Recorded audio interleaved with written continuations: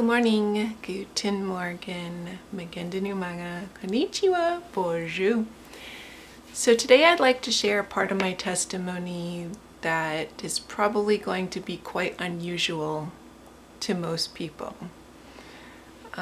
Yesterday, after I was done cleaning at the restaurant in the morning, I brought my little dog with me. He has a backpack carrier, so sometimes when I'm going to go visit my family directly after work, I bring him along. So after I was done cleaning at the restaurant, I drove to the next 2 towns over in the same state of Massachusetts to see my son. He's 11.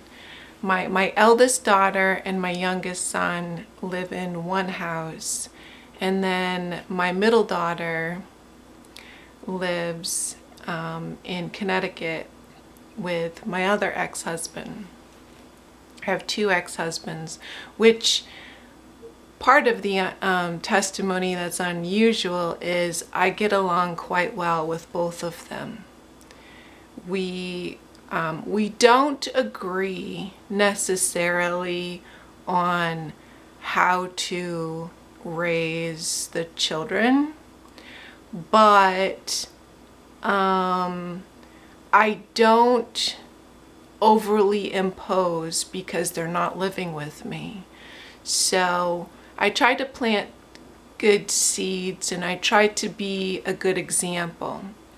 Instead of saying do as I say, not as I do, I just, I don't claim to be a good mother. I used to. Before I became born again, I had this view of I was a victim. It's their fault, not mine. And I would place the blame on other people. It's a very common thing, but when the Lord gave me eyes to see the things that I used to do, I was far from being a good mother. So, and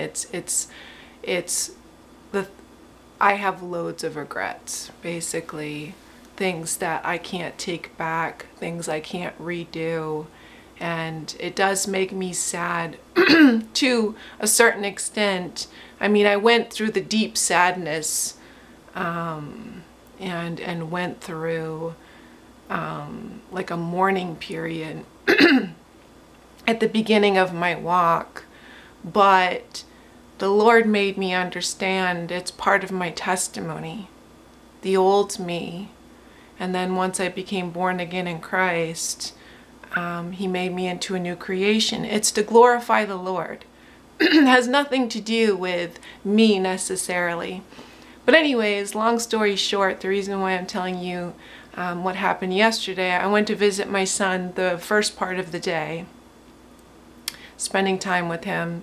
And then I drove to Connecticut. My daughter has a part-time job now. My middle daughter's 20, and she works as a cashier. So it's her first job. And she worked 10 to 2 yesterday. So I went and visited around 2:30 yesterday. So as I was driving home, when I drive to a location or from a location, I don't always have my radio on. Sometimes I'm driving in silence, and I take that opportunity to recap either what happened that day or a thought I had, and I talk to the Lord about it. And I know that may sound unusual to people who don't have a relationship with the Lord. Like, you would probably view it as, so you're talking to yourself in the car. But no, I know that the Lord, I know 100%. 100% the Lord is with me. I know that He hears me. I know that He understands me. And this is what I'd like to share. the unique part, I think, or the unusual part of my testimony that I don't necessarily hear other Christians talk about. Other Christians talk about their loneliness, and they talk about it in a very negative way, that like it's a bad thing, their isolation, their loneliness. Well, I feel the complete opposite, actually. And I'll try to explain this the best I can. Sorry. So I've been, my entire life, I'm 46, so I've had a lot of experience outside being married and divorced twice. I had a lot of different interactions and relationships with a lot of different people. You could view me as a whore, basically. I had a lot of relationships. Some of them didn't last long at all. You could even say the one night stand is that's very short. So I've had a lot of experience. Again, you could say that I was an adulterous whore. It's okay. It's part of my testimony. So throughout my life, honestly, I was looking to fill a void. I was insatiable. I had a hunger. I had a need for something, but I didn't know what it was. And I always tried to fill that void. And I was chasing after, I was looking for fulfillment through other people, because I felt like I needed something. I didn't know what I needed. I needed an intellectual conversation, per se. But then I would find people that they were good looking, but they weren't very deep. They didn't have a lot to say. They didn't have critical thinking. They kind of just was going with whatever the world's narrative was, didn't ask any questions. And I was the type of person where I always had questions. I never ran out of things to talk about, but I also was the type of person where I would go through periods of being silent or quiet or to myself. There was a lot of instances where different people would tell me how they would view me. They'd say that I was very mysterious, because there would be periods where I would listen more to what people would say and I wouldn't really add anything to it. I really made an effort not to talk at people or over people. But I also had ADHD, that if a thought popped into my head, sometimes I would interrupt people, because that thought would come and go really quickly, and if I didn't get it out, it would have been gone. So sometimes I did interrupt people.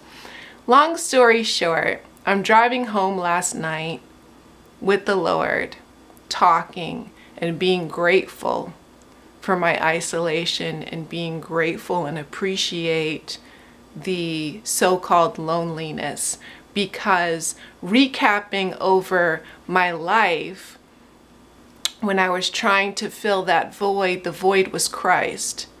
When I was trying to fill that emptiness, the emptiness was Christ, because what I was looking for, as I was looking for my best friend, someone who understood me, someone who I didn't have to overly explain things, or I didn't have to calm someone else's insecurities about when I am quiet.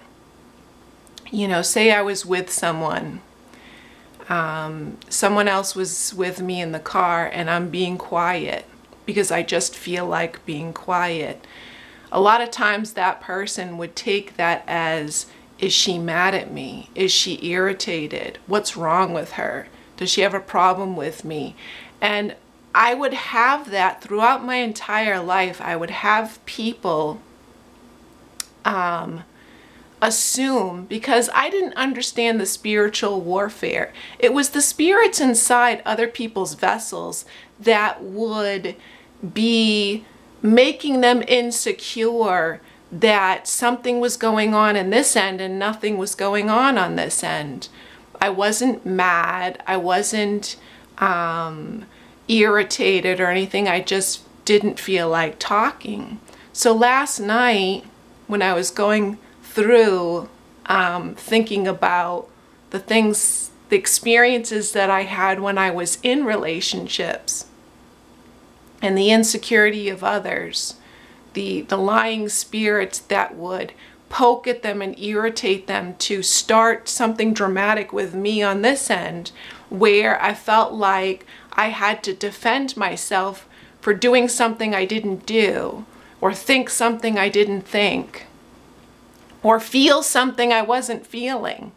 So I felt like it was a never-ending battle. I mean, because every single person outside yourself is very insecure and has a lying spirit that does poke them, that does get them their mind, that puts thoughts in their minds that are untrue, basically. Because again, this is a spiritual warfare, and Satan's roaming around like a lion looking to devour you through your crown, your mind, your temple. Satan wants to take throne here. And Satan's doing so by making people think things that are untrue and believing it and having faith in it and following through. So my gratitude last night was I took a deep breath and I was in peace, because now I'm with someone, Christ, who understands me. I can be quiet. I'm not worried that Christ is going to look at my facial expressions and think something that's untrue. Or when I sound like I'm irritated, I'm just excitable about whatever I'm talking about, but Christ knows my heart condition, that I don't have to overly explain with words, because He knows me. He knew me before I was even born. So this is what I was looking for, and I found it. That I don't share the same testimonies of loneliness that other Christians seem to express that they have. I'm not lonely. I have Christ with me. I know that He's with me. And whenever I feel like talking to Him, I don't have to use colorful words and overly explain myself. He knows what I'm talking about, and I don't feel like I'm being judged and misunderstood. And it's a beautiful, peaceful place that my yoke is light, that I actually am happy and grateful that I'm not unequally yoked in a relationship with someone during this time. That I'm not looking for, there's a lie going around about kingdom spouses, and that's another spirit that's influencing another group of people that are being tempted, because now is the hour of temptation.